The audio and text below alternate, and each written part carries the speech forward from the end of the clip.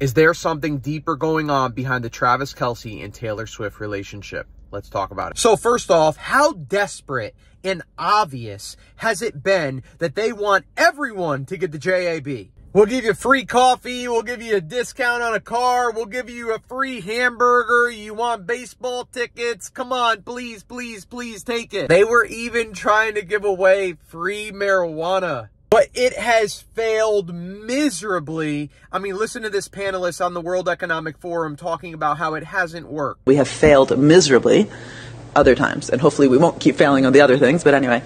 So now the JAB companies on the other side are like, oh my gosh, we're failing. We need to find a way to get more of this done. So I know, let's get Taylor Swift because she has a lot of followers, and Travis Kelce because he's a really cool, really great football player. We'll get them to, like, you know, start dating. And literally the same day that it's like announced to the world that like they're having this dating relationship, we'll put our commercial on at this in the middle of the game. I don't care what anyone says. That's not far-fetched at all. These people are so desperate. Travis Kelce is bought and sold. He'll do anything. Dance puppet, dance puppet. Taylor Swift the same way. All those Hollywood weirdos. Dance puppet, dance puppet. Do what we tell you or you're not going to be a star anymore. Here's some money. Here's some money. Dance, dance, dance, dance. They're all trash. Didn't have a crazy game, and you know, Mr. Pfizer, we kind of shut him down a little bit. He didn't have, you know, his like crazy impact game. Now,